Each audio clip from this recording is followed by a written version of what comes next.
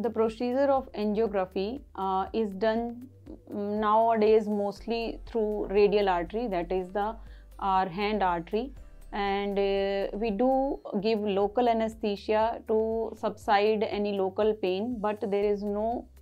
sedation needed in this procedure. And in very elderly who have very tortuous radial artery, or in females where radial arteries are not that big, or they have spasm and female feels that pain of spasm of radial artery, in such scenario we do angiography through femoral artery. So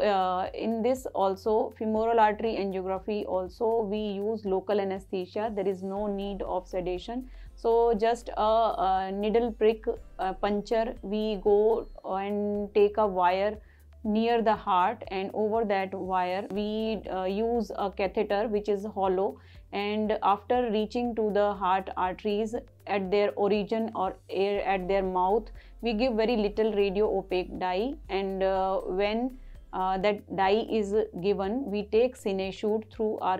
cardiac catheterization machine, and those pictures are recorded, and we use those angiography pictures for our further diagnostic and management purpose of coronary artery disease.